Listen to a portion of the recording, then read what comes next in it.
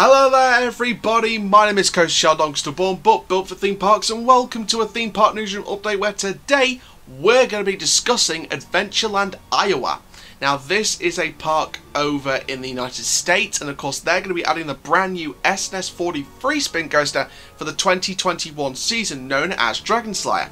Now what we have for you today is a little construction update because track has gone up, and of course in technical terms we know that as vertical. So before we get started guys, make sure you like, comment, subscribe, click the notification bell so you never miss a YouTube video, and do all that brilliant stuff that you guys do week in and week out on this channel. You love the channel just as much as I love making these videos for you guys. Tomorrow we do have an exciting video because I'm going to be reacting to your responses and your voting count towards that poll that I put up a few days ago about Thorpe Park's next coaster removal. So that video will be coming out tomorrow. I'm pre-recording it today, ready for tomorrow.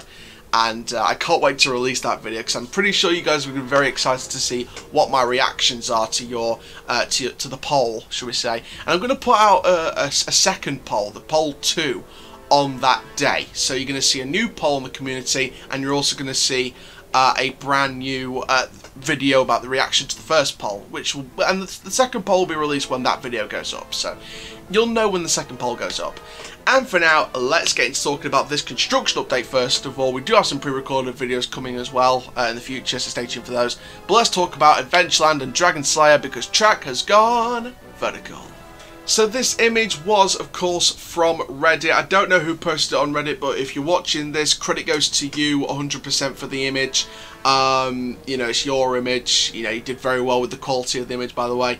And as you can see, the track has gone vertical. Now, of course, you know, as you can already see, you can see in the distance there above the wooden coaster, and you've got Monster in the background, the Ghost Slayer Infinity, and there's some nice red track going up vertically. That will be, I believe from the looks of it, the lift hill, or it could be the other side of the coaster. I think it's, but from the looks of it, it looks very much like it's the upward incline, the lift hill, shall we say, for the roller coaster.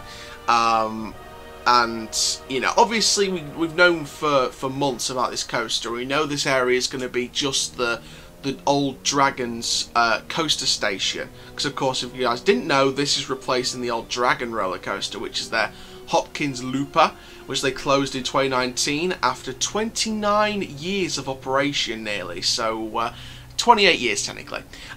But Dragons is a Hopkins Looper, and you know, this obviously this was removed for the coaster, and of course it is just the station area that will be used for the 40 free spin. The rest of the space of the layout will probably be used for future projects, in my opinion. I think they're going to try and expand in the rest of that area with maybe some more new attractions. But as you can already see on your screen, the construction's began. The vertical track has gone up, and you know, I think it will only be. I'm expecting probably a winter time, but around November, December, by the time that, you know, this finishes construction. So there we go. That is a look then at the construction of Dragon Slayer. Now, of course, I've shared my thoughts on this for a very long time, and I've always said this looks like a very good roller coaster. I think this is a great coaster for the park. It's a great compact thrill coaster. A 40 free spin is perfect for Adventureland. A lot of people were disappointed that it didn't go for something more outstretched, but I think with the look of the rest of the layout and the potential for what other attractions they could add in the rest of the spaces that the Dragon used to reside in, I think this is a smart move. I think this is a smart move for future expansion. I think this is a very smart move, because if you use the rest of that site for one coaster, then, you know, if you want to build some more attractions but the only other site is where the Dragon was, you know, where would you put it? You couldn't. As much as you'd like to really add a different attraction, whether it was flat rides, whether it was another coaster that was compact and thrilling, or a family coaster, or even a kids coaster. So for us, in terms of a long-term strategy move, this was clever to build a free spin in just the station area and leave the rest of it open, really. The rest of the area open for expansion and renovation. So on the long-term side of things, very clever move. And I think that a 40 free spin, like I said, is a very, very good choice of coaster, because, you know, first of all, the name Dragon Slayer, like I said in the past, relates very heavily to the old Dragon Coaster it's been replaced by.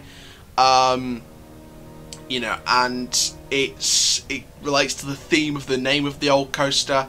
And the 40 free spin is the right move to go for as well, because I think that it's a good compact thrill coaster. It's a different style seating arrangement, which is perfect for Adventureland's market. And, you know, I think we're looking here at a very, very good attraction. So, from the latest construction, again, I don't know who you are on Reddit, but if you put it up there, massive shout out, credit goes to you for the image.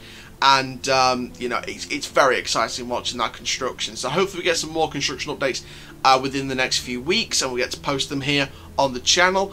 But for now, thank you very, very much for watching this little construction update from Adventureland new Dragon Slayer roller coaster for 2021. So like I said, I'm expecting like a winter time to be the whole track completion, and then hopefully testing around the January-February mark, ready for a spring opening maybe.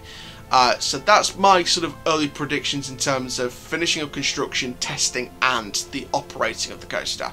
So thank you very much. Make sure you like, comment, subscribe, click the notification bell so you never miss a YouTube video.